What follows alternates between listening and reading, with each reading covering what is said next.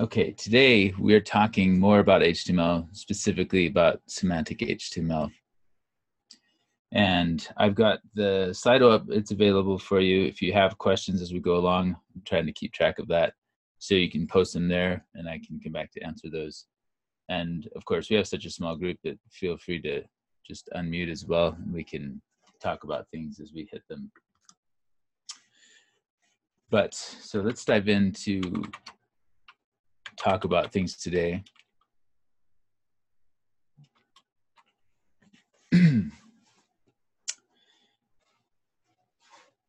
So yesterday when we were talking and demonstrating things, we added tags directly to our HTML file. And so just by opening that file in the browser, we were able to see those tags, and the information that they represented appeared in the browser. And that's because in modern web browsers, they're able to interpret the information, and they've gotten smarter than they were in the old days. But when we're designing and coding for the mass population around the world, there are a lot of people that are still on older browsers that don't deal as well with HTML. And so it's important that we structure our HTML documents correctly. So let's look at our HTML file that we created yesterday, the index file, and we'll just put in a few of the codes that help make that structure correct for any browser to be able to read properly. So let me share my screen.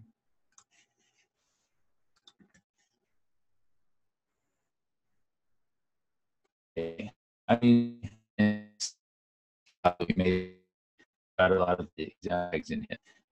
So the first tag that we have to add in any HTML file is going to be called the doc type, which is made.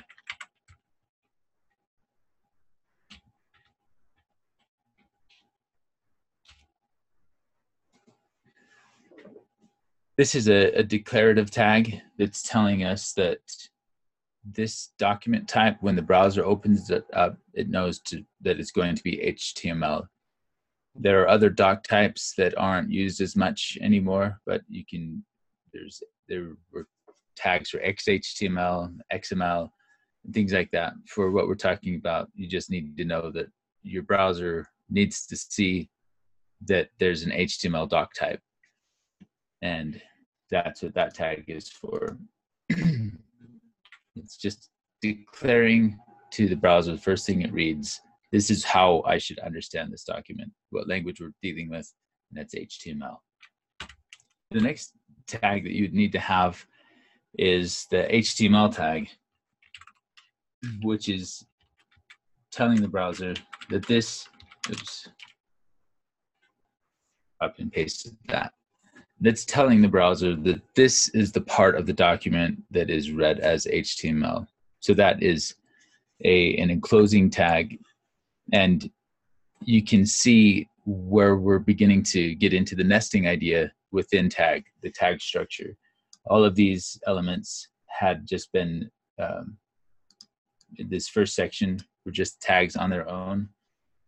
And then we had the emphasis and strong tags, which were nested within a paragraph. And then we had the list items that were nested within an unordered list. And now we're dealing again with a tag that's nesting all of the other tags within it so that we can tell the browser that this is the HTML content of our document. So within that HTML tag then, and I'm just going to hit the tab button because it's common practice to have some visual hierarchy within our HTML documents as well. There's arguments between developers about whether they should be just spaces or tabs. I've hit the tab key just to represent that here because it's easy one thing to do. So there are a couple of other tags that within the HTML structure that we need to be aware of, and those are the head tag,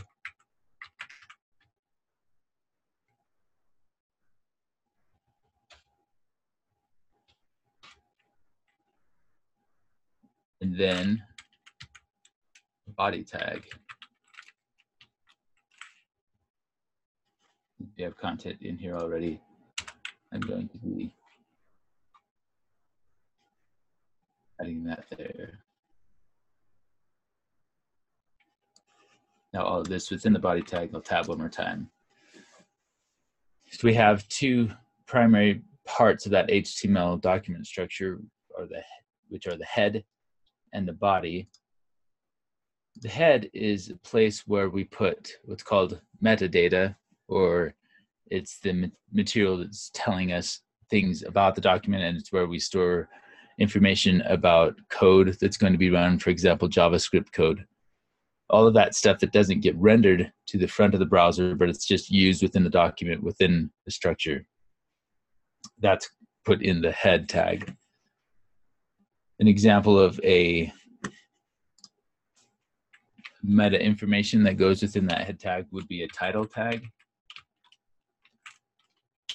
And the title is, for this document, we can call it our employees site.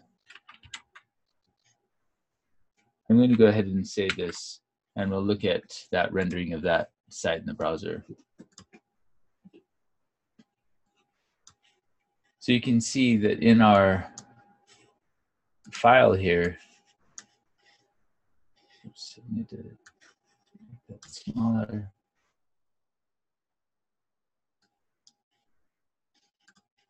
By adding the head and body, nothing in the visual display really changed. These are all tags that just are putting structure around what's the content of the file.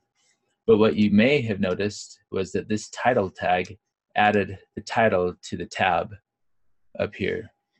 So that's how we can tell the browser to know what to display there. I'm just going to cut that out and resave it so you can see that again, and then refresh this page. And it comes back to the title of the file. So when we're dealing with our file structure, if we don't want people to really know necessarily what that file is as the label on the tab, then we can put in that title, and should put in that title, to make that a little bit more human friendly. So refresh that again, and employee site.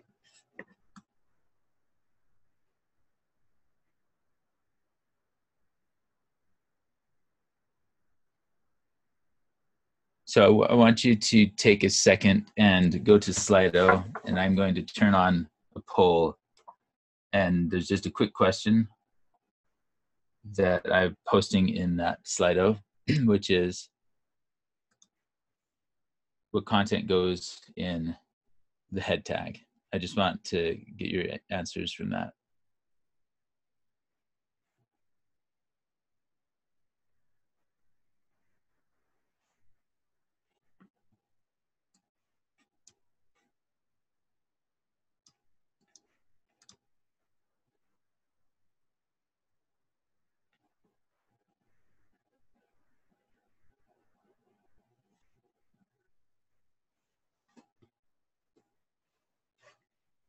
Looks like we've got 2 responses so far.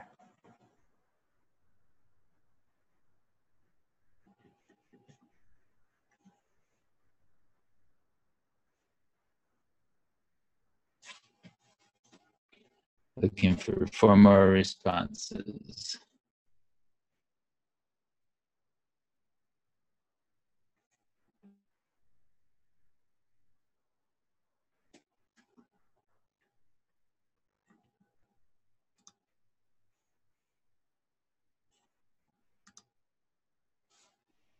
All right, who hasn't had a chance to respond there? We've got 5 responses. I think we have 3 more students.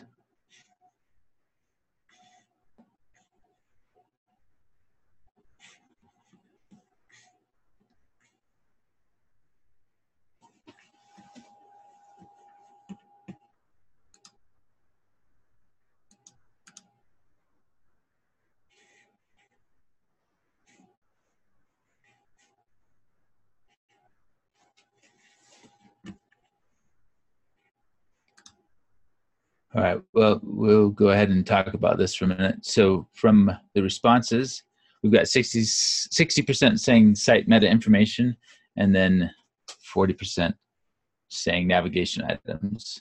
So this is a good thing to point out.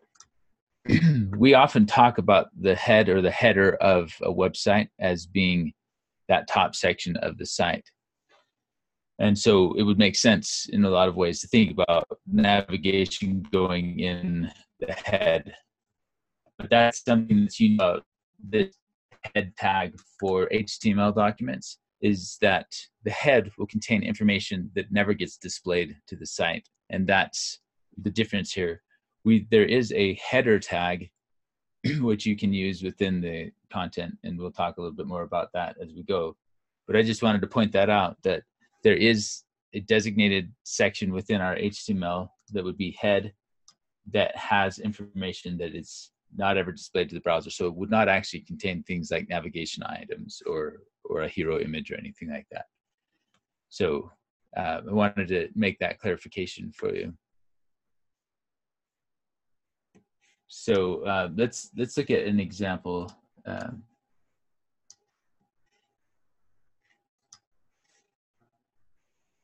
If we go view page source in the browser, we can see all of the HTML document.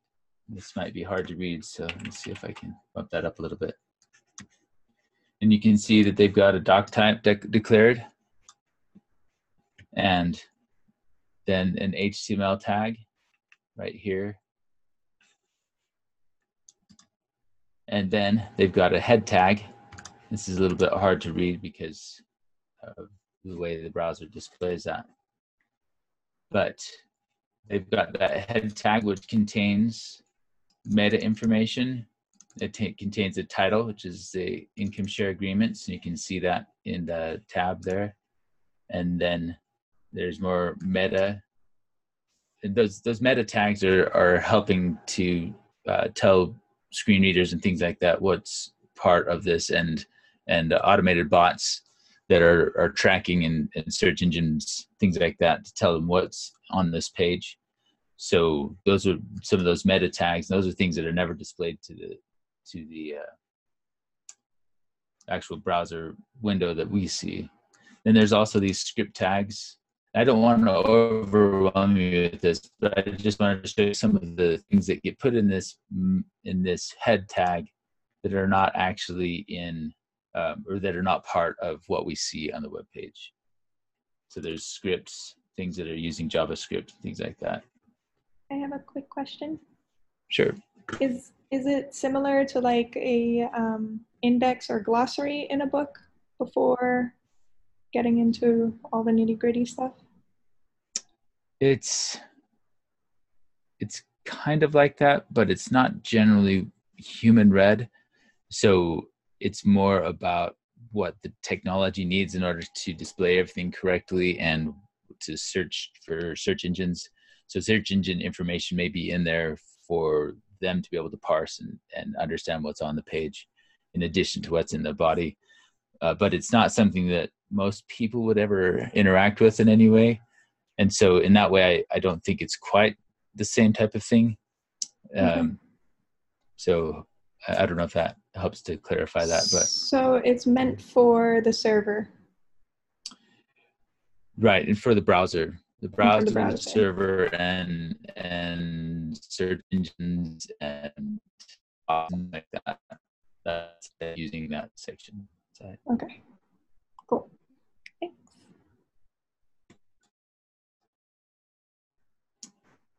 So then after the head closes, you can see this, it was hard for me to really find that, but after the head closes, then we start into that body tag, and then we begin to see the navigation that's in the site. And I won't go much further into that because it's just so hard to read, but hopefully that conveys a little bit of that information about that. Any questions? Any additional questions? Have I been able to help clarify that a little bit?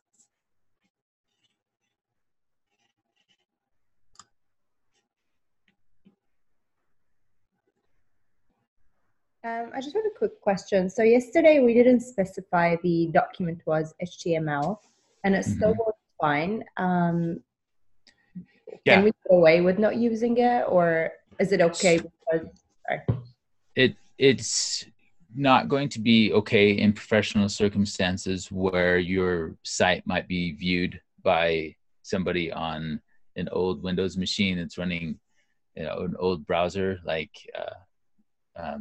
Microsoft Internet Explorer 8 or 9 or something like that, because it might misinterpret the information that you're providing. So it's always important to provide that doc type tag.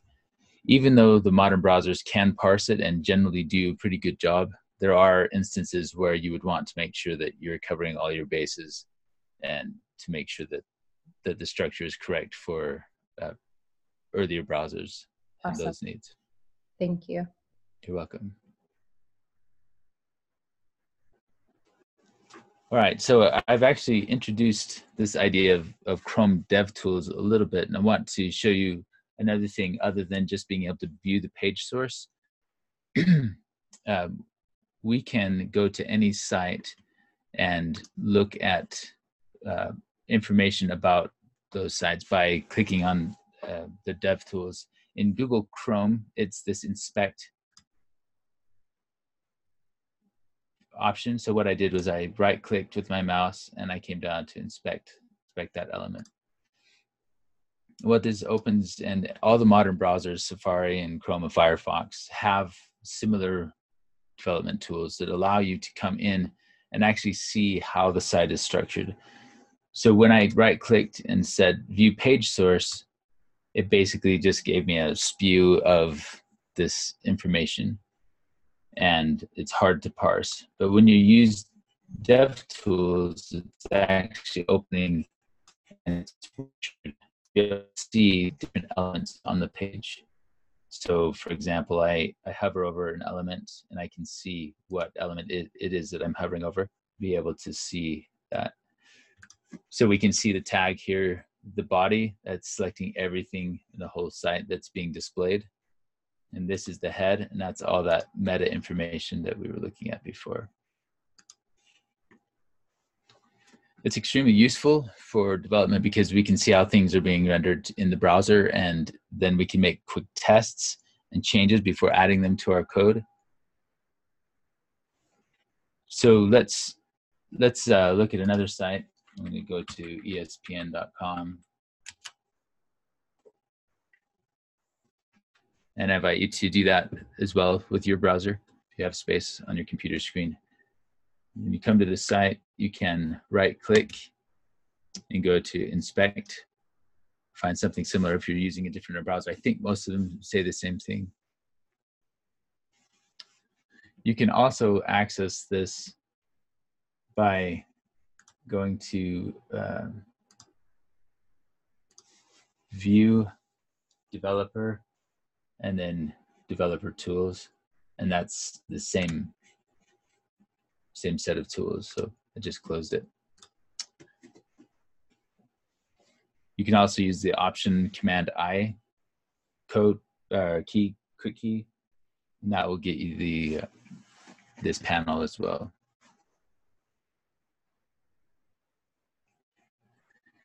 So within this, there's a lot of things we can do. We'll address being able to change elements probably as we move forward, but you can actually go in and edit pieces of this. So if I inspect this element specifically, I can make changes to the actual element itself, like saying display hidden. Oops, let me do that. Display, sorry. None. So I'm toggling that on and off. And you can play with the HTML, you can play with the CSS, and it's a good playground for being able to learn more about development as well as test out new ideas. So that's called the developer tools. Just wanted to make an introduction to you that now because we may go back to that again a little bit later, and that's how we use it. So let's look at CodePen for a minute. Oops. The CodePen window disappeared.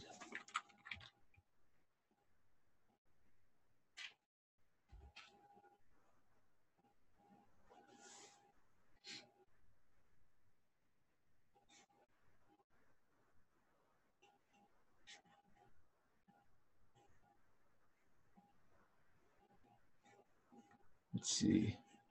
I'm going to open the one from yesterday.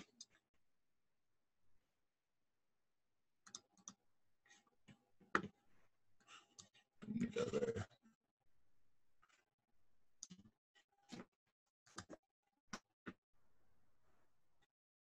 So just for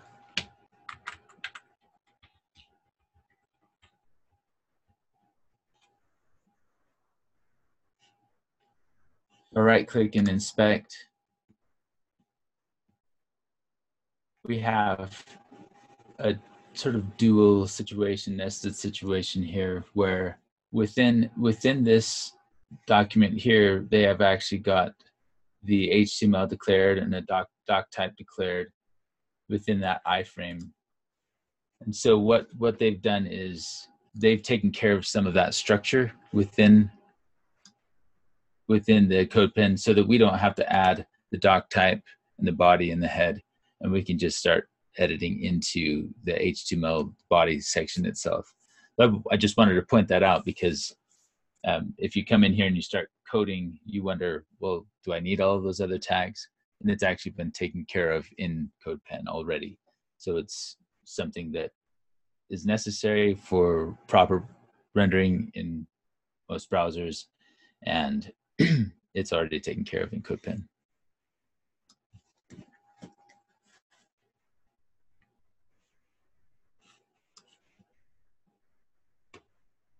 Right, any questions up to this point?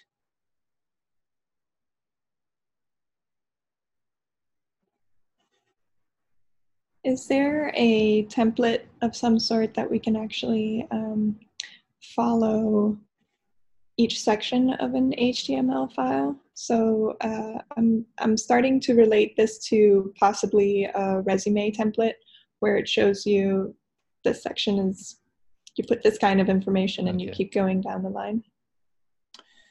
So you can basically make a template of your own with the header tag the doc type, and then head, and then body, the closing HTML, and closing the HTML tag. And that would be the basic structure that you need for any site. And then as we get more into it, you'll see that there's a lot of other tags that we can use, but that's the basic building blocks that you need, and that should be sufficient for basically getting you started. And then as you actually have a design, you begin to decide within that design how that structure needs to be created on your own as you're looking at what the pieces are of that content. And so beyond that basic structure, you have a lot of different directions you can go. And there would be templates you can also look up. I don't have any off the top of my list of available tools, something that you could use, but if you Google it, there I know are people who've created templates like that. Okay, thanks. So it's a good segue to talk a little bit about semantic HTML, which is the main topic of today.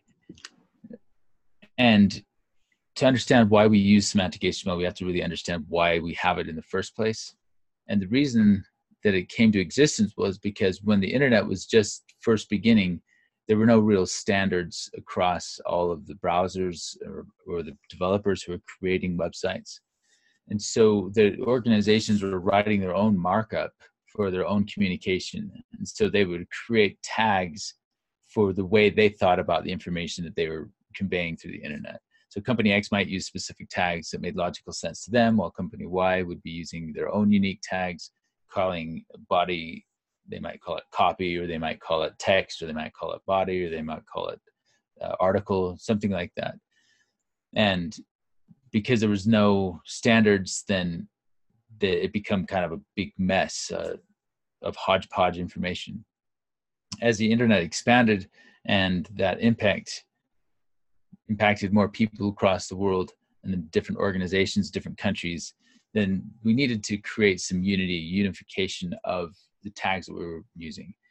That unification is what we call the World Wide Web Consortium, or W3C, and they are the organization that monitors and discusses and then implements standards for the internet. The consortium was formed in 1994, and it created these international standards for the World Wide Web. And these standards are constantly being discussed and changed as new technologies develop, as new use cases emerge. And they're always being discussed and created and kept up to date here on this W3C website. It's called W3.org, W3.org. So you can go to the standards and it begins to talk about semantic web architecture. If you have a strong desire to learn about it, this is a great place to get those foundations and fundamentals of web development and the standards associated with them. If we didn't have these standards, then we'd end up having thousands of lines of markup to describe the same thing. And in fact, because browsers can render matching XML tags, we can see what that might be like ourselves. So what let's do is let's look at an example of how that would show up. So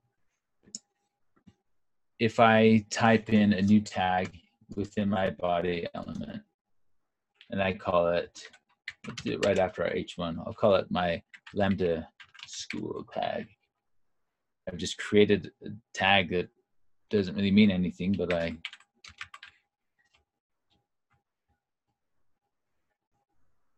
curious what will happen.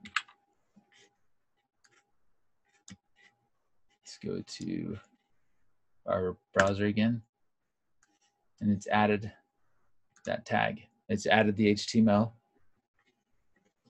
And so because browsers can render these things, you can basically create any tag you want and still have it read by the browser.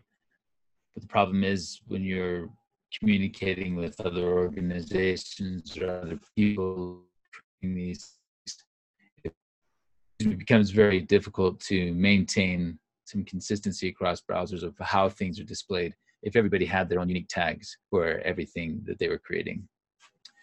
So when we talk about semantic HTML, we're talking about tags that have meaning embedded in the name of the tag. This meaning is not only important for our understanding of our ability to read HTML, but also for many other reasons as well. It helps search engines and browsers better understand the HTML structure, helps users with screen readers or other accessibility tools to be able to navigate through that HTML in a meaningful way. So yesterday when we talked about, we had easy to understand their meaning. So H1, we understood that H stood for header and P stood for paragraph. And so we understood that H1 and H2, header 1 and header 2, IMG represents image. So we know that this tag represents an image content type. So we can basically look at these tags and clearly understand what they're telling us. And so because we can basically read the tags as a meaningful content, then we know that this is a semantic tag. So far, we've only really worked with these semantic tags.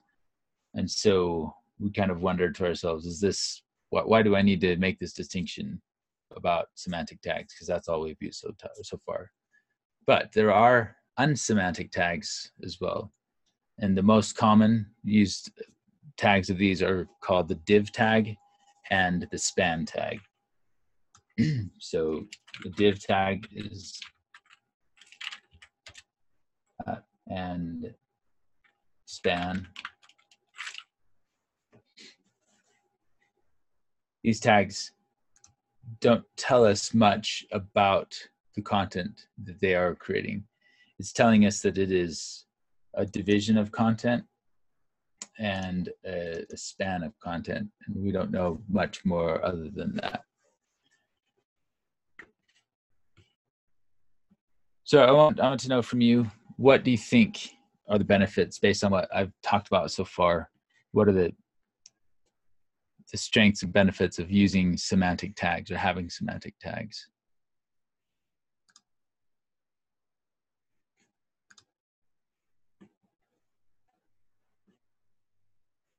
Sorry, can you repeat the question?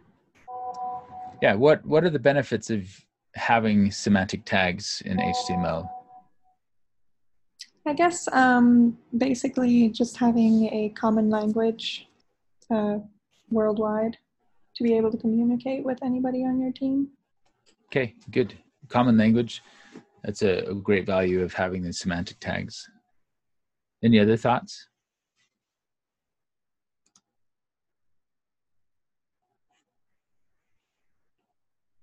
It will be like, it's the industry standards. Okay. So yeah, the industry standards, the semantic tags help that cohesiveness across all people using the browser. Good. So there are some non-semantic tags that are also part of that consortium's explanation of use of the web. So the semantic nature of those tags are not necessarily the only way we can have unity across them, because we are using the div tags and span tags as well as part of that system. But one of the things that we see in semantic tags is that the meaning is conveyed by just somebody reading them, and because there is that unity across the web with the W3C, then everybody who looks at those semantic tags knows what they mean, and they're consistent across that. So yeah, awesome. So let's talk a little bit more about the meaning of these semantic tags. Miguel, what about the H1 tag and H2 tag is being conveyed from those semantic tags? What is it that we're seeing, and what is the relationship to each other? So basically, which one has more authority? So H1 tag, obviously in this case, will represent a larger text than the H2 tag. Okay, so yeah, that's the primary differentiation. We've got a hierarchy of the value of those tags in terms of the information they're trying to convey. Oftentimes that will be displayed in terms of size. Sometimes those are displayed in a different way to represent that hierarchy. But yeah, absolutely. The 1 and the 2, as I look at that, I can say, okay, I know these are headers, and I know that H1 is more important than the H2 in terms of what we want the user to see first. So great. All right, and we look at this div. Nora, what would you say that this div tells us if we look at the div tag? I'm sorry, I have no idea. Okay, that's kind of the point I'm trying to make, is that the div tag is not really telling us anything semantically about what it means to the site. So why do we use div tags? So let's think about that from pull up a mock-up. This is a website.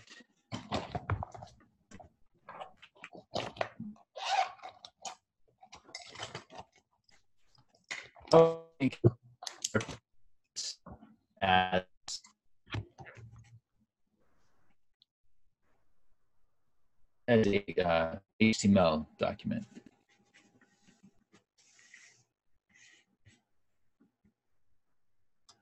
This is where divs come in.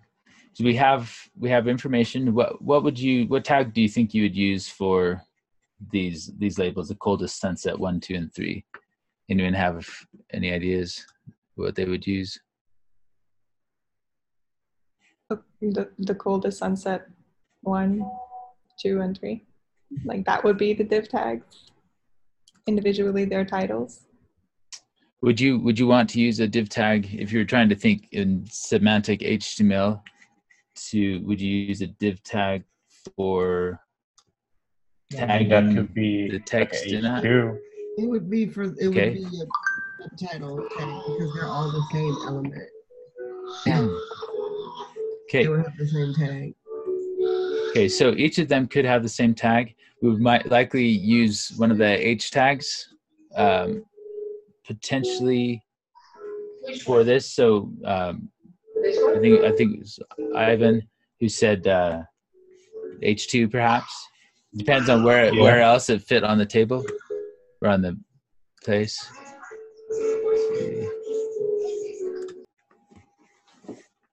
So that could be a semantic tag for H2. How about the lorem ipsum text? What might you use for that? That would probably be a p tag or a span. Okay, good. Yeah, p tag would be a good semantic way, a paragraph tag, to know that that's the kind of content we're using there. So we've got semantic tags that could help create meaning for those. But then for the image, we'd probably use an image tag, which would be helpful for making that. But then we can also use div tags to help provide some continuity for each one of these elements. So if we think about it as a designer, if I came into my sketch file and I was creating this, I might group this whole thing together as a single entity within my layers. Say this is my card group or card 2 group or something like that. And then this section within here, I might group that together as well. So we can do similar things with our div tags to try to group things together and create some structure to them without having the semantic HTML tags that are associated with those, or not having to create names for these elements that might be inconsistent across different organizations. I can just use the div tag to create that grouping. But these divs are useful for organizing our HTML so we can present it in a certain way. That's why we often refer to the div tags as presentational HTML. So we can use these divs to help build that structure. Then we can style those structures into appearance the way we want. So I want to see or show how that looks from a coding standpoint. So we're going to use this blank about page just to think about that. So I'm going to do an H1 called my title, an H2 called subtitle, and then what we'll do is a div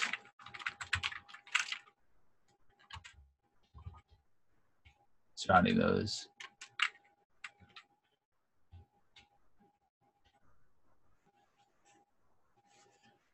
Okay. So we're going to go to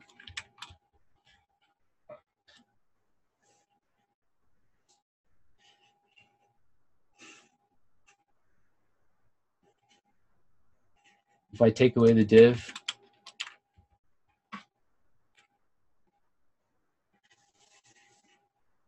and then refresh, there's no change to the actual appearance.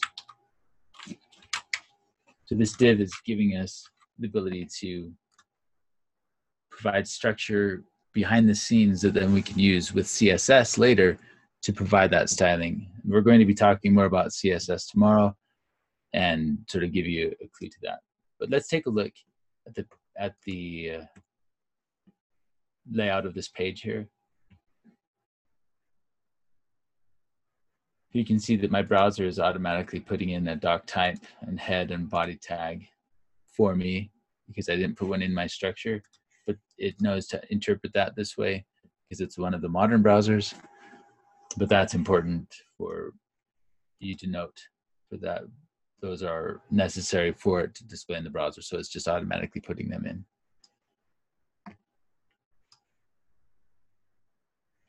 And then, let's see.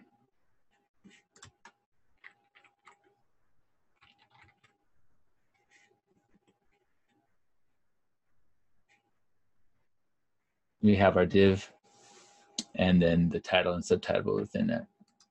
If I select my div, I can actually start making changes.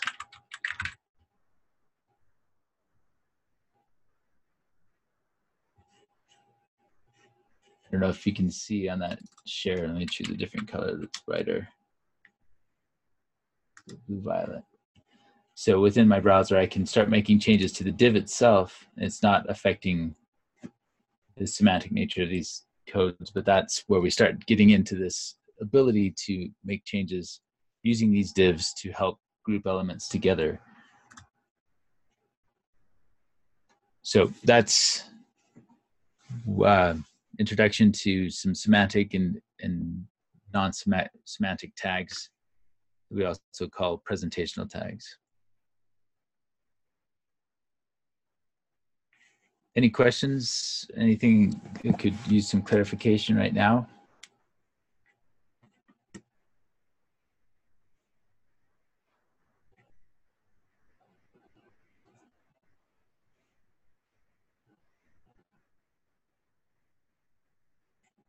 Okay, so I want to introduce a few more semantic tags that we can use to help give meaning to this HTML file. So we're going to go back to our index page. We have div and span tags, which can be non-semantic presentational elements, but there are also presentational semantic tags as well that we can use that help divide our page into sections and help give meaning with semantic tags without having to use divs. So here are some examples of that. And I'd love for you to build along on the same file that we've been working with before, just to get a chance to get familiar with writing tags and getting them into position. So the first one I'm going to write is header. Oops.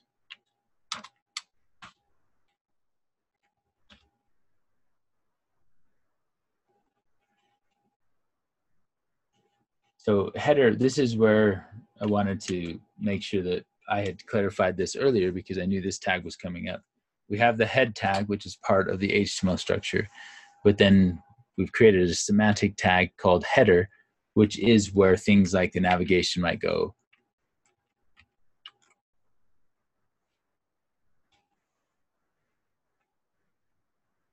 We have a main tag. And the main tag would be where someone might put all of the main content that would be fitting in between a header and a footer. And the next tag, the semantic tag, is that footer. When we talk about the footer, we're talking about a bottom section of a page that has kind of ancillary information. It might be considered more like the index that someone was asking about earlier. It's a place where we could put extra material that we think we want to get you about anywhere we're in a site, but it's not primary content that they're coming specifically to the site to look for. So within a header, there's also a semantic tag called nav. And that's where you might put your navigation elements, links to the other pages within the site. In this site, we have an about page. And so I might put an anchor tag.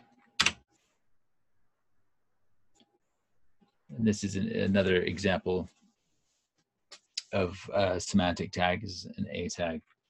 And href equals so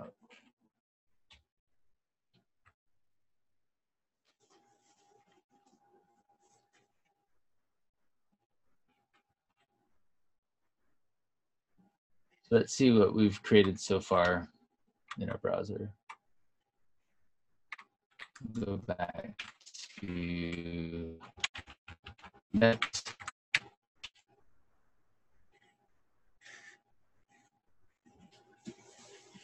As you can see, we have the about here as a link to take us back to that page that we were on. We put that into the nav, and really the display, all we have right now is just the text that it's rendering. But within our HTML, we can see on the side all these tags that have meaning. The header, nav, we know as we read through it what each of these tags is meant to represent. And because of the tag itself, we have that meaning, semantic meaning in it. I'm going to introduce a couple of other tags as well. So we have a header, we have nav within the header, we have main for primary content, and we have a footer. Within main, many times there are things like articles that you're creating, and so there's actually an article tag. So within main, I'm going to say article as another tag. And within an article, then we would probably have paragraph tags that have the content, and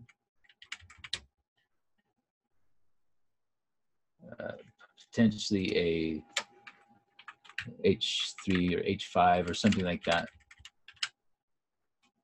as a way to have this content.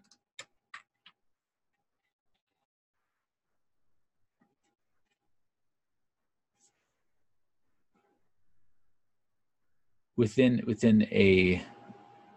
an article or within a main section, we might have different sections as well. And so section is an available tag also.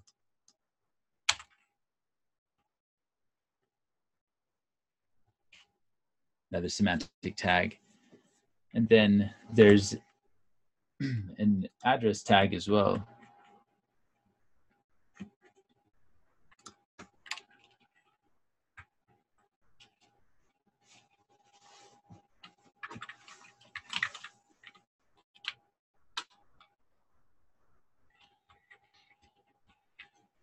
So if we were parsing through as a computer, we'd be able to see an address. And Google, for example, uses semantic tags like this when it's trying to pull out snippets in the search engine. When you do a Google search, there's often some suggestions in a box pulled on the side that is pulling information that might be helpful to somebody who's looking for that information. The way that they gather that is because other sites have given their content the semantic meaning that then they can know, oh, this is an address. So if you're searching for a gas station and you pull up gas station in a certain location, they can pull up that information and just feed it to you right on the browser page or right on the search results page, rather than having to go into you clicking away from Google and displaying that information. So it's a good way for the search engines to surface content that's relevant to people who are searching for it by having these tags.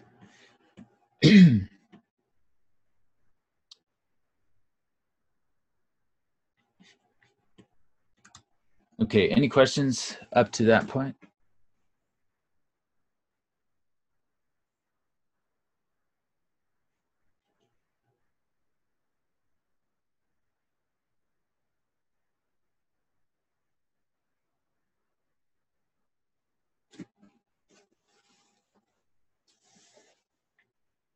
Okay, here's a question for you. When might you use a div tag versus a section tag?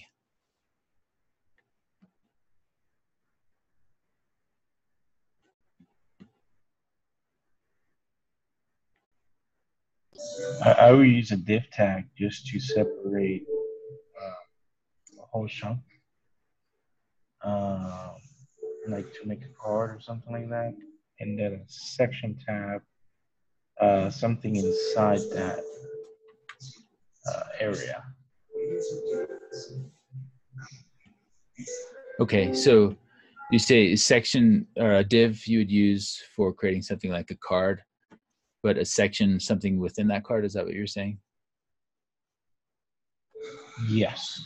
Okay, that could definitely be used for it.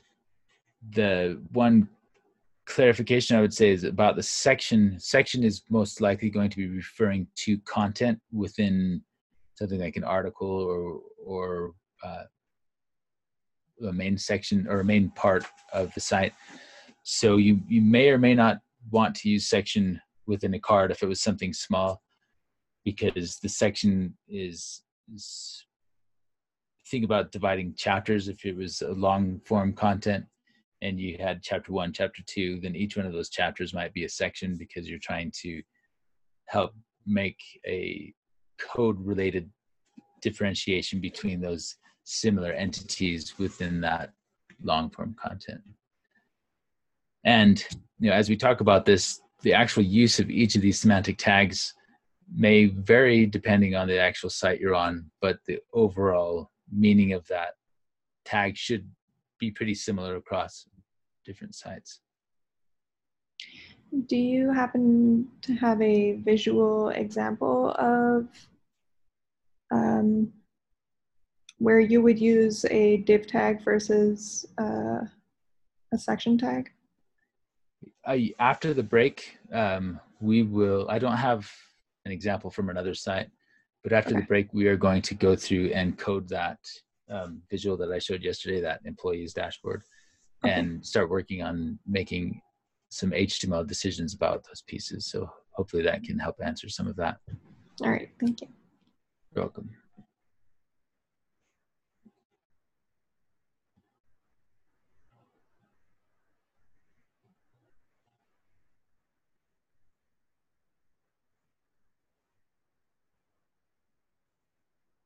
Any other questions?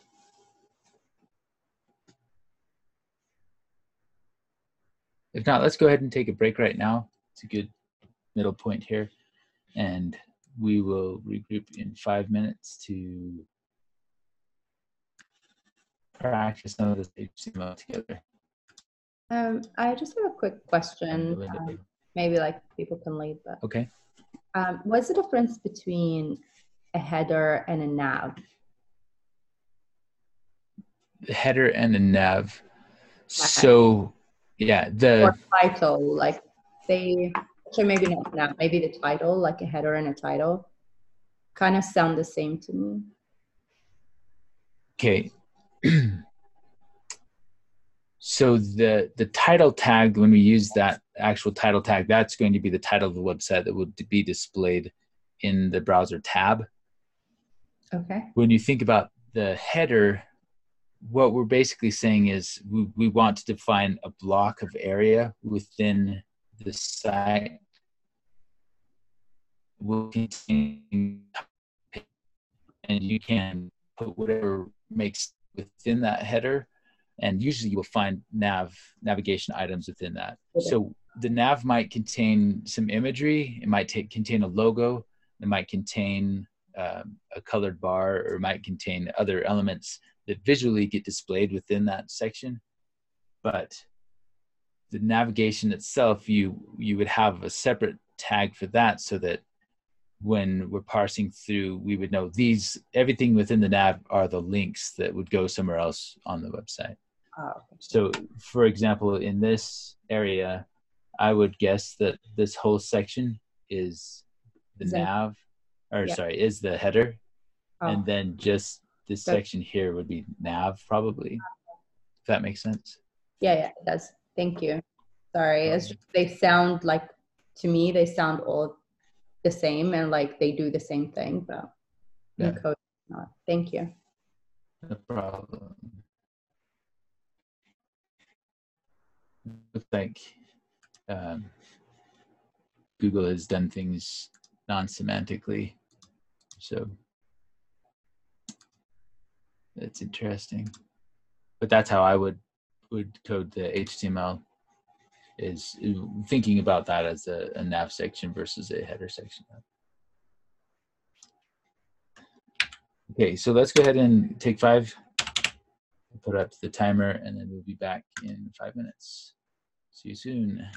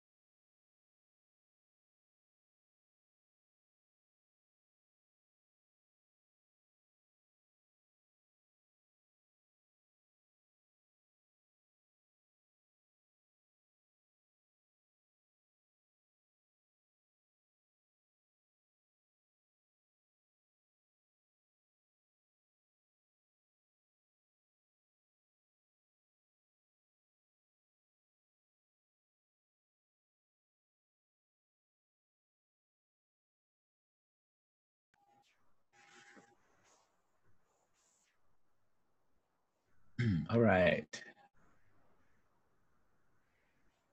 We are back. What we're going to do for the next little while is take that image that we were working from, or that I showed you yesterday, and we are going to just start thinking about how we would code it up in HTML. So we'll go ahead and get these out of the way.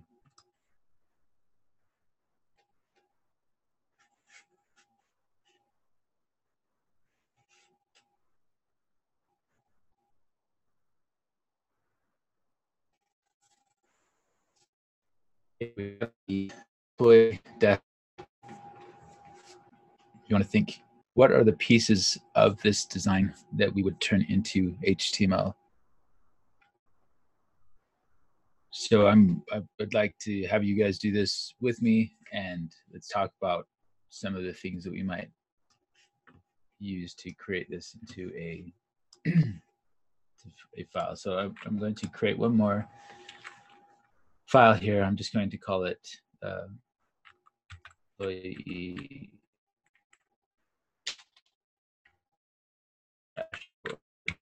HTML.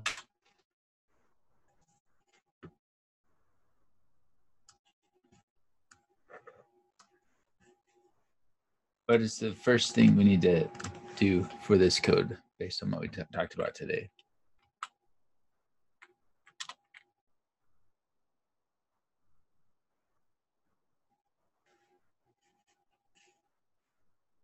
Anyone recall? That first tag is called. Okay. Can you repeat the question? Yeah, what's the first code? What's the first tag that we put in our HTML file? Oh, isn't it the doc type? Doc type, yeah. Doc type, HTML. And then after that will be the HTML. There you go. And then from the beginning and end. I couldn't hear the last thing you said. Yeah, that for HTML, the beginning and the end one. Okay, cool.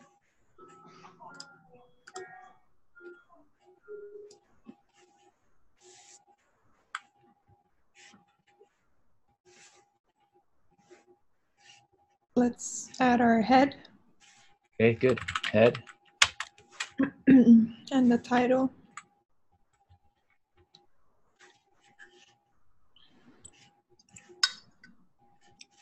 Employee. Okay. We'll call this a dashboard page. Okay, great. What else do we need here? Some body. Body. So I got bod. Hit return too soon. All right, the body tag. Okay. And then comes the header. Okay, great. We have a header tag.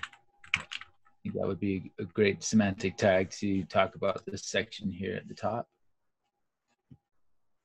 Would we do navigation first? Okay, we can do it in, what do you mean by first?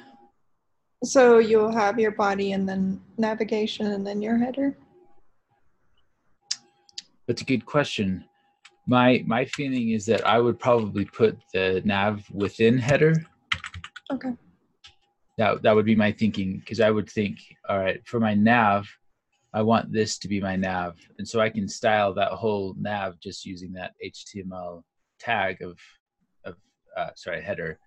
Sorry, I didn't mean to confuse you. I would want this whole thing to be header, so then it could have my logo and my nav and then my image for the login image, whatever that might be. Okay. So you will put the title inside of the header too?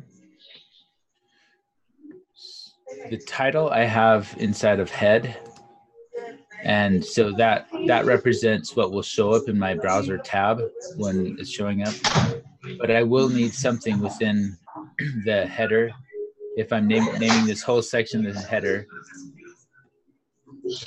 then I would want to have maybe a section here. What might this be? What tag do you want to use? Let's imagine that this is a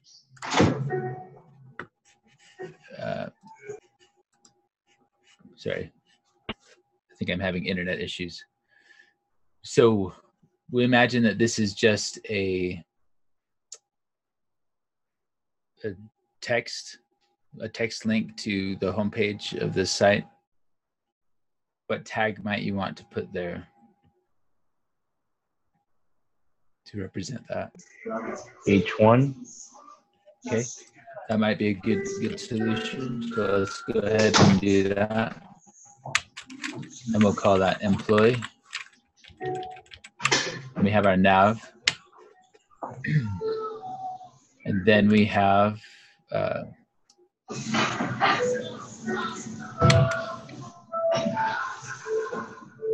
maybe, and actually we'll leave this within the nav. We have, actually I'll come back and talk about the lab or that. Okay. So we have nav, and we'll talk a little bit more about that picture in the upper right hand corner when we come back to that. But let's do this other section. But this whole area, what tag would you use to do this whole area? The main. Main, that'd be a good one. Could you also use a div for that? So yeah, you could definitely use a div.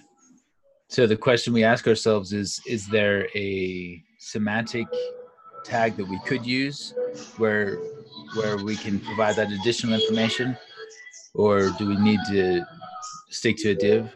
And as I showed in the Google site a minute ago, they're using a ton of divs, and divs aren't bad, but we ask ourselves as coders, can we provide additional meaning here if we use a semantic tag versus an unsemantic tag? So that's why I'd say a main would probably be a good tag for this section. So we have our main area of the site. So we have a header, we have a main area. This comp doesn't have a footer, but maybe that would be another one. If it did, we would use a footer.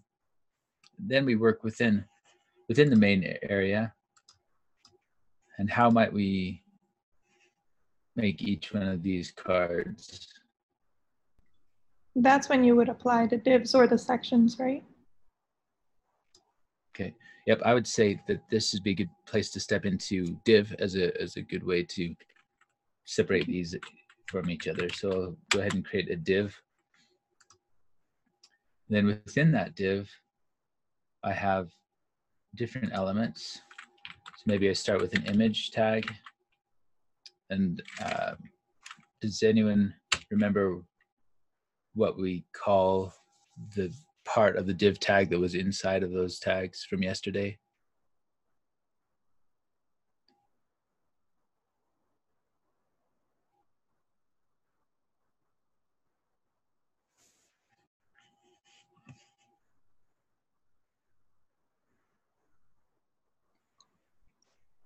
Nope.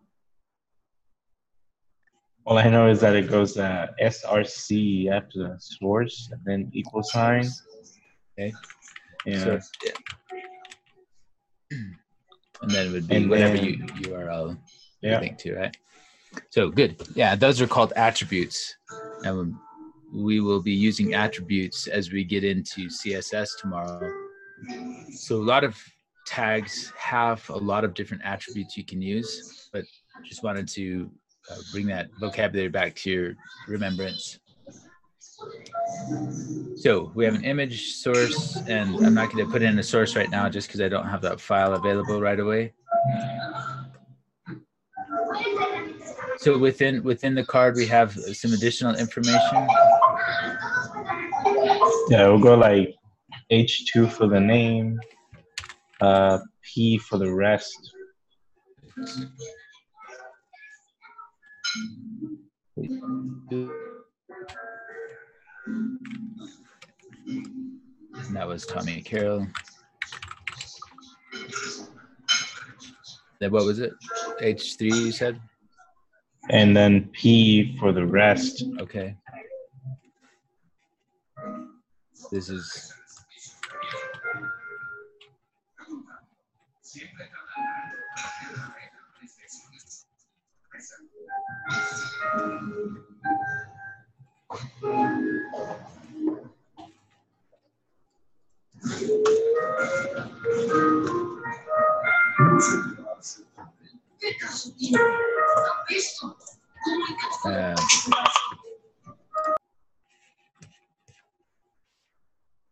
a 647. I'm just going to put in numbers.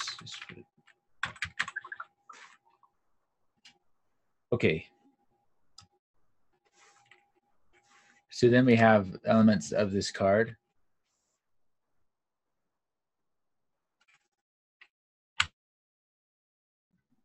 And we can actually just copy and paste that structure. I have a quick question. Yeah.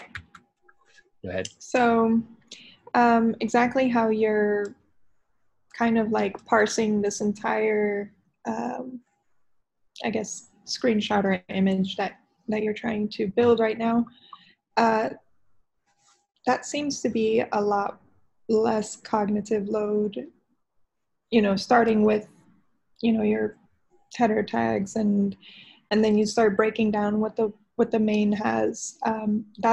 Is that very typical? That you look at your image as a whole and then you just start to break it down and you can copy, I don't know how many times we have this, 6 times. Yeah, I think that is the most effective way that we can do that. And not having worked with a ton of developers or actually seen how they're coding things, I'm not sure if that's universal or not, but the places where I've worked and the training that I've received, that's a really good way to think about the design that's put in front of you, break it down into those smaller pieces from larger to smaller. And it's an effective way that then when someone else comes back and looks at it, it becomes easier to think about it and get through it and understand what it is you're looking at. Okay. Did that answer the question you're asking? Yeah, definitely. So like if I were to look at the frames that I've been making or designing, I'll just start to break them down into pieces first and then fill them in as needed. Yeah. Okay. If I'm understanding you, you're right. Yeah, then I would say yes. Okay.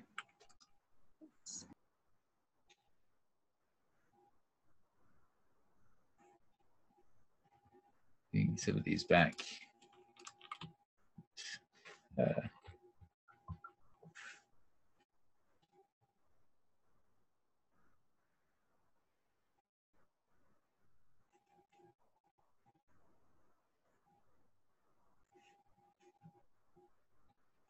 get that alignment right.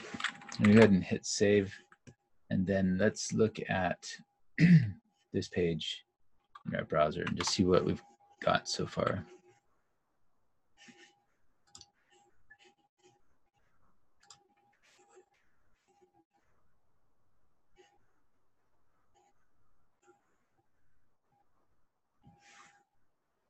Employee dashboard. All right, we have basically created the content, the HTML content for this site. And I think I'm short by 3 of those because we have 8 of those. But before we go on to, I want to come back to that navigation area, because in our design, we have 3 elements of text and then 1 of an image. And all of that could be considered part of our nav. So we're going to create what's an anchor tag. And I think I showed that to you just a minute ago. The attribute of an anchor tag is the href. What that is referring to is the URL reference.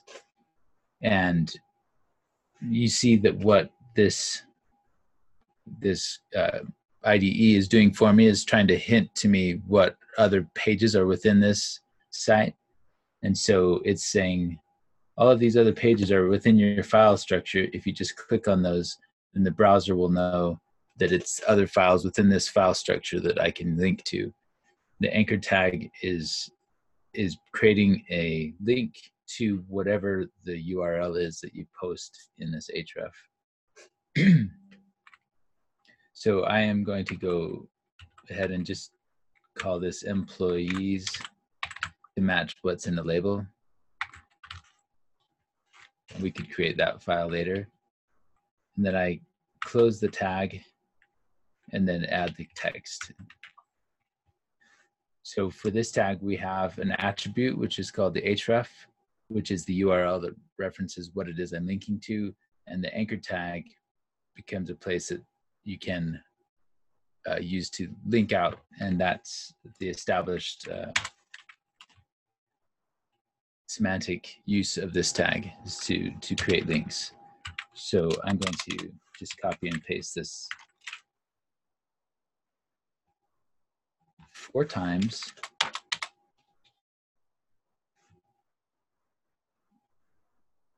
Instead of a label here, I'm going to create an image with the source, undefined source yet. And the other elements of this would be teams, reports, and edit this to be teams, reports, and then profile would be that 4th one. So if you are following along with what I did, we're creating a link for the employees, and then a link for the teams, and a link for reports, and then the link for the profile, which is an image rather than text in there. Because we are on the employees page, then I'm actually going to take that out. You can see the differentiation that they've created in this design. This one is dark where the other 2 are light. Just trying to give an indication that as a visitor of the site, I am on the employees page and I can navigate to either of those. So taking out the href will allow me to keep that same styling as the other anchor tags, but because I'm on that page, it doesn't try to redirect the browser back to this page again. If someone clicks on it, it just takes away that functionality so they stay on the same page. So that's my thinking behind that. All right, and I refresh that. Now we have the employee logo area, then each of the links that are part of the nav. So if a bot or somebody reading the HTML looks through, they can see semantically, I know this is the navigation, so I know that each of these links are probably going to reference another page within this site, as opposed to a link that goes to some external site. So I know that this is my navigation section. That's the value of those semantic tags.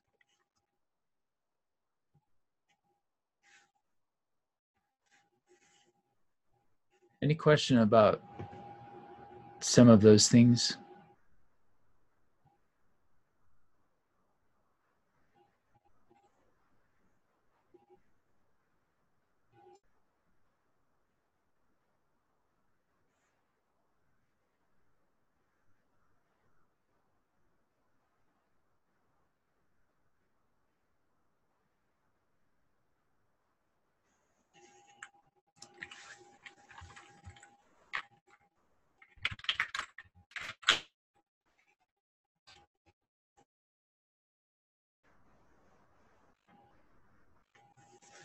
I want to come back to the idea of semantic versus unsemantic tags and really try to understand if you are following the reasoning and the that you understand what it means to be a semantic tag versus an unsemantic tag, and why it might be valuable to use semantic tags. So if you have any questions, or if anything feels confusing or you're uncertain, let's talk about it so that we can make sure that I can clear things up before we part ways today. I have a question. Okay. So how do you use a semantic tag to denote like the following elements so they can belong into main content of the page? Like, would that be the body? Can you repeat the question? Maybe help me understand more what you're asking. So on one part of the assignment, it does say that you have to kind of denote the following elements so they can belong to the main content of the page. Would you be doing that with the body semantic tag?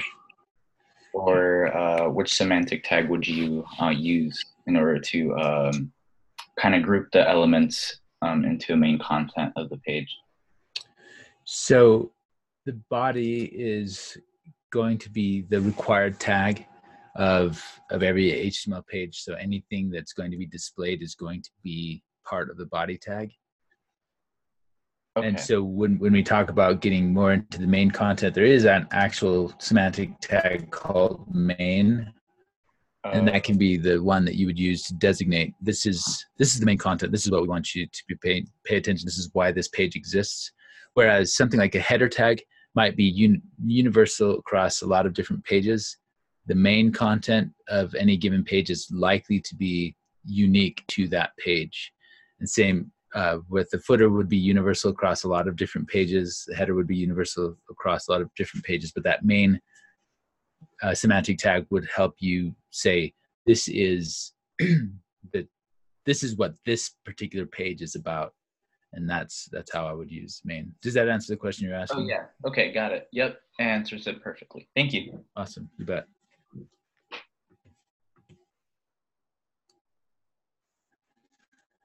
What other questions can I help clarify?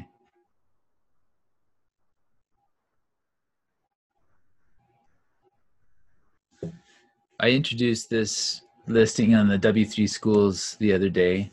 I thought maybe we'd look through and see the A tag is defines a hyperlink. That's one that we're talking about as being having semantic meaning.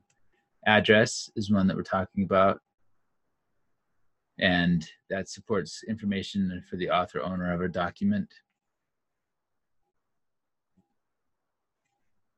There's an article tag that defines an article and aside from the page content. So sometimes we see call outs on a page where it's not part of the primary content of the page, but it's sort of ancillary, adding maybe a visual flair or helping draw people into an article by pulling out a pull piece of it. So that's another semantic tag you could use in that context. Audio is sound content, another semantic tag. So it's good to sort of read through these and become familiar to a little bit what are those tags that I could use to help have that semantic meaning in my code if without having to use divs and rely on those as my main thing. So if I'm going through, I don't have to use a paragraph tag for everything that has text in it. There might be something like a caption where it's meant to be the caption for a table specifically. Then a citation or cite tag for the title of a work. So there's lots of different semantic tags that are available for your use, and I just wanted to introduce that again as a way that you can reference those. If you're thinking about creating content, you could scan through and say, does this match anything? If I have somebody's name or their phone number, is there something that might be helpful for me to be able to do that? In some cases, there's not. And then that's when you can use just a paragraph tag or just even go div is more for display, things like the card display or grouping things together in a visual display of information.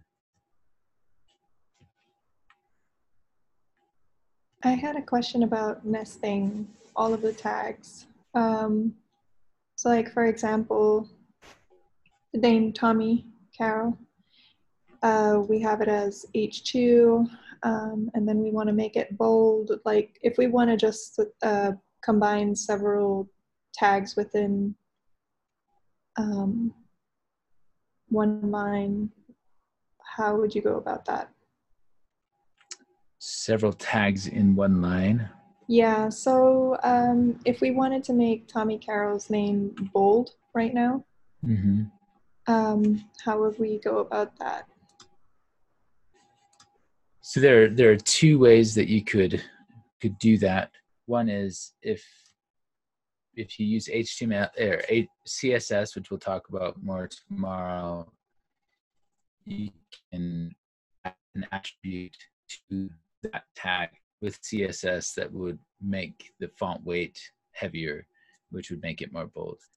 If it's a simple matter of just bolding it, you can use the strong tag, and it's okay to have that nested within the H2. So if you wanted the H2 to still be the tag surrounding that for the purposes of helping convey that information semantically, but then you can add the bolding if that was for some reason important to bold just that H2 as opposed to all H2s. Okay. You could then add this strong tag as a way to do that. So if I hit save. Would you recommend doing this part in CSS? In almost all cases, any stylistic changes you make, whether that's bolding, font size, font weight, color, all of that should be done with CSS. You can do it other ways, and there's some cases where that might be beneficial, but almost always I'll try to do all of that within the CSS. Okay. Because CSS is a layer of abstraction that allows you to change multiple things at the same time, and it helps make the HTML cleaner to read and parse. So there's a lot of benefits to doing that. Okay, that makes sense. Thanks. You're welcome.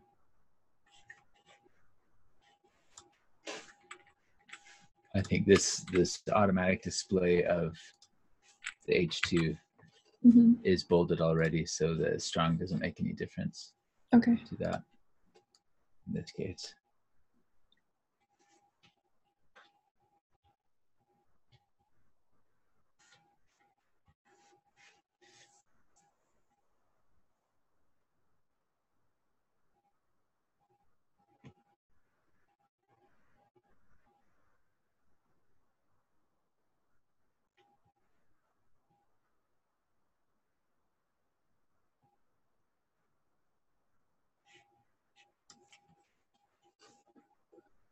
All right, so just as an illustration of how these anchor tags work, I'm just going to add a real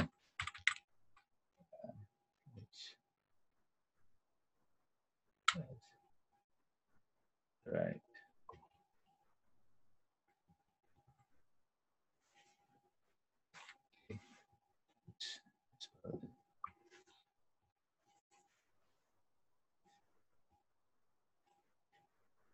If I click on employees, it takes me to google.com. The way that all attributes work, and we'll see more of this as we get into CSS, we have the same structure and syntax of whatever the attribute is, followed by an equal sign, and then quotation marks, and within those quotation marks, whatever the quality of that attribute is. It happens in, you're able to make changes to shape and size that way. If you could, you can add CSS declarations this way, or attributes. And so it's good to just have that format in your mind. Whatever the attribute is, then the equal sign and the quotation marks. So if I was to add a link to the Lambda School website within this navigation? Talk me through how I would do that.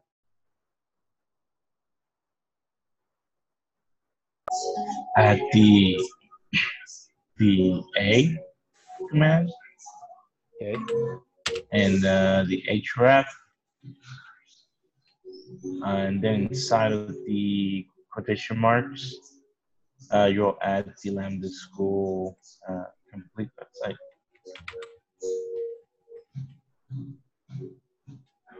And then close the A. Okay. Oh, and yeah, if you Title wanted it. to actually see it, title it, yeah. Enter in Lambda School.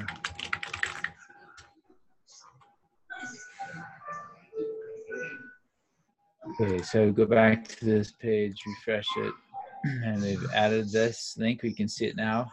If I click it, it takes me to your file is not found, which means that this is an external reference. So that's a good thing to remember when creating anchor tags, is that you can leave off the HTML or the HTTP tag or this precursor to the URL if you're within your file structure.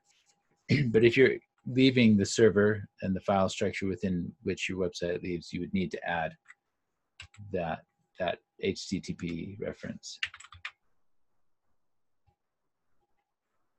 Forward slashes. We're missing the S. We're missing good the S, observation. yeah. So the S means a secure site, and most sites that have a secure site will redirect from an HTTP, but that was a good catch because it's good to have the S in there. S represents a secure website, so that is what helps you know that the messages being sent back and forth from the server is encrypted. So you wouldn't ever want to put credit card information or password information to any site that doesn't have that S on it. But most sites that use the S, reputable sites, will redirect you to their secure server if you use just the HTTP. So cool.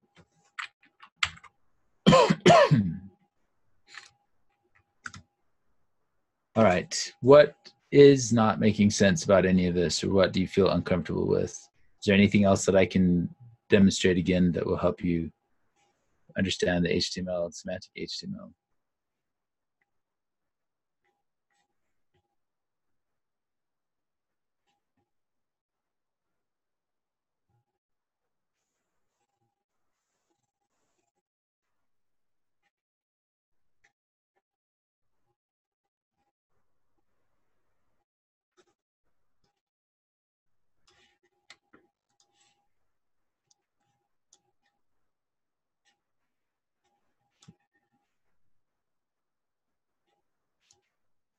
Let's go.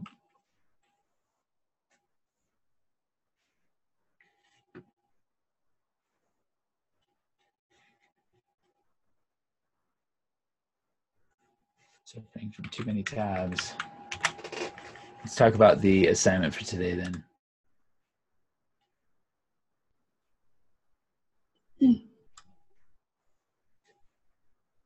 Is someone about to ask a question? I was, if later you could collapse each of these tags so that I can see like overall the structure of what we just created. Okay. And then I can kind of reference that later as a template, basically. Okay. Thanks. Yeah, let's look at today's assignment, then I can do that.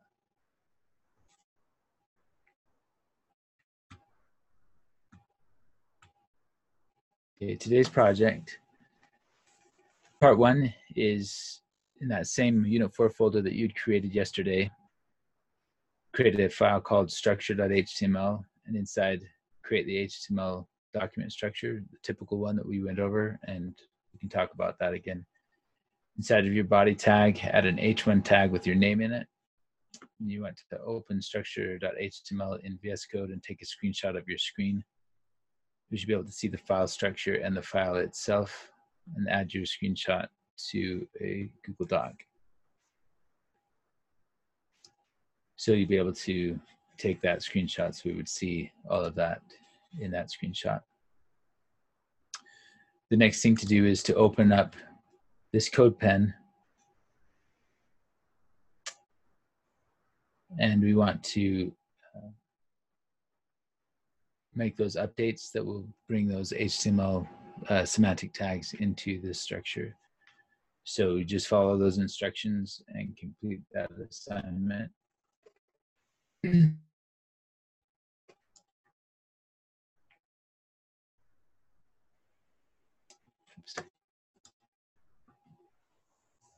You will add the link to your completed code pen to your document. And then once you've completed the code pen and all that, you can submit it. For stretch goals, you can pick one of your daily UI designs and turn the content into HTML. Try to be as semantic as possible. Think about those semantic tags first before trying to group things into divs as well. And then are there tags that we haven't talked about that are in that list that you might use that make it more semantic? That would be a great task, just to go through and look at UIs. If you've got time after doing all of this assignment to do a couple of those, that would be really helpful for you to be able to go through that process. Then you name that doc UX Semantic HTML, your name, and then the screenshot of your VS Code editor, and then the code pen in that document to submit. So that's the assignment for today. And Serena, if I understood your question right, you wanted to see kind of how that structure would appear. Yeah. Yeah. So we start with the doc type, and then the HTML tag, and then the main structure of an HTML page is going to be with the HTML tags, and then head and body, open and closing tags. And from that structure, then within the body, you have your semantic tags that could be used, the header or main and footer. And those are basically the three main tags that I would have as the secondary tier under body. And under head, all that you would really need to have right now is just the title, but you would want to definitely include title as part of that head stack of code. Is that what you were looking for? Or? Yeah, definitely. Okay. Thank you. No problem. And within the header, you start getting into where things become a little more nebulous and could depend on what your site is and what you're looking for and what you're trying to achieve and what the actual site will end up looking like. But within header, having a nav is probably the primary thing that you would almost always have inside a header. And this is where like the door is wide open because there's lots of different ways of displaying things, lots of different semantic codes you can use depending on the types of content that you're working with as well.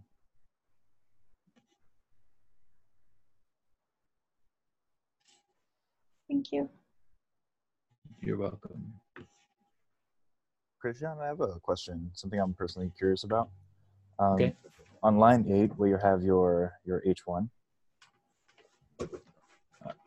Say that again.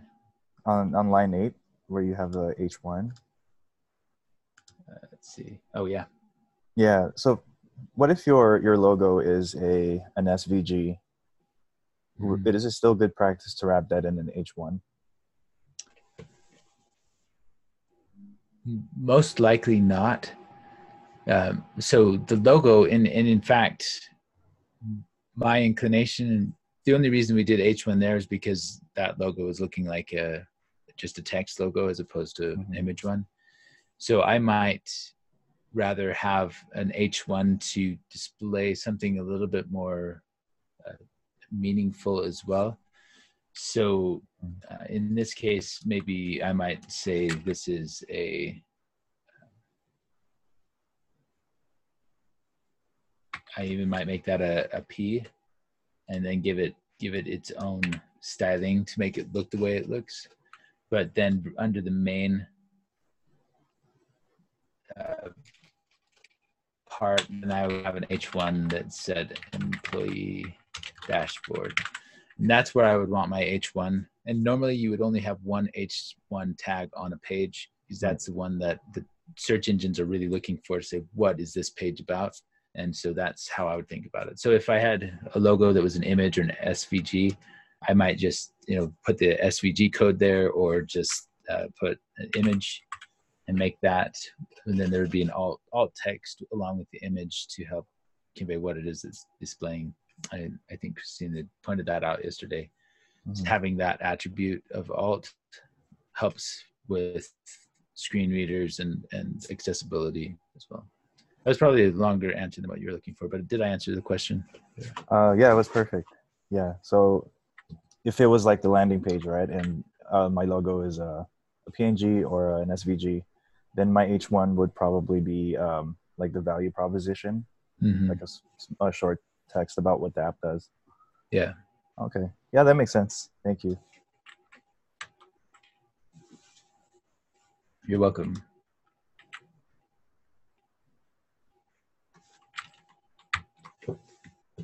Actually, that's not how image tags work.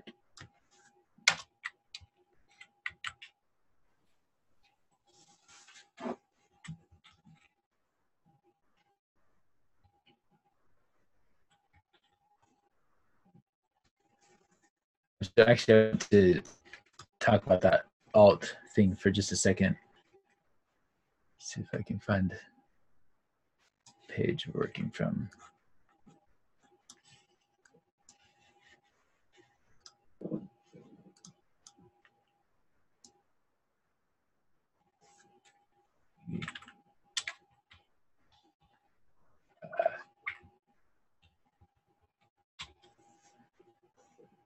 Okay, so I created that as an image. You can see that since there's no source, then it's giving me this broken image icon as just a reference. So that's about. If I expect this element,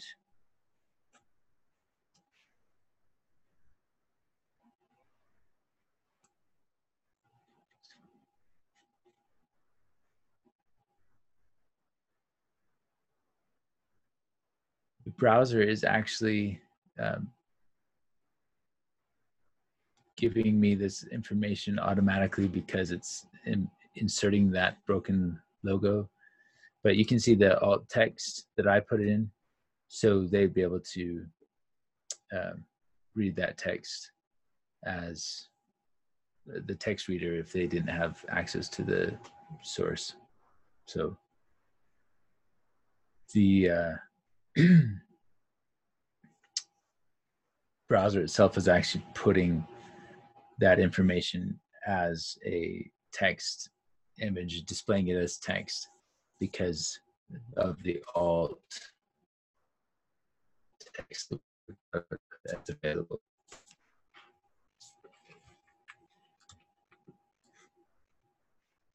The screen readers would have access to that as well.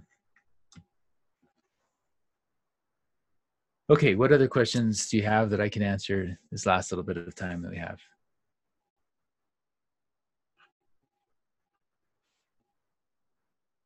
And I don't want to waste your time either. So if you feel like you're ready to go and tackle the assignment for today, don't have any more questions, by all means, jump out at this point.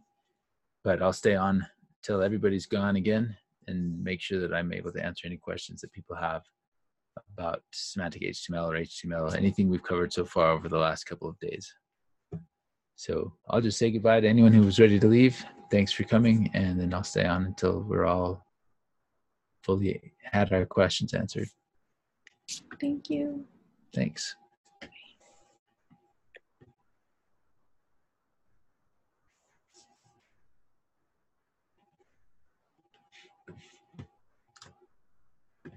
All right. So I do have one question.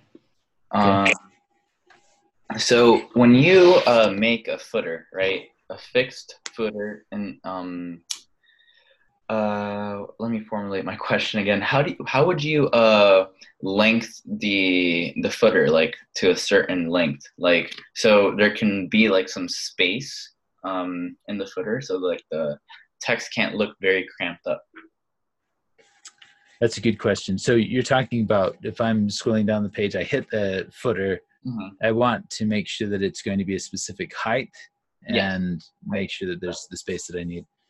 That all is done with CSS, and we will go into depth on that tomorrow, because what happens is the browser is just going to put whatever text we have, and the way that the browser works is there's what we call the box model, but each piece of those elements have a margin that we can create and then padding.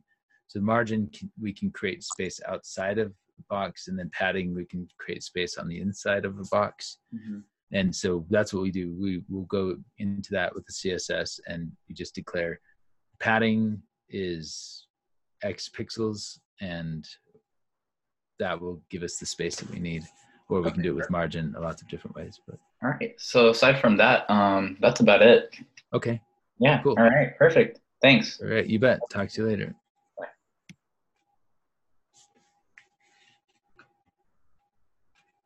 Guess that's everybody. So any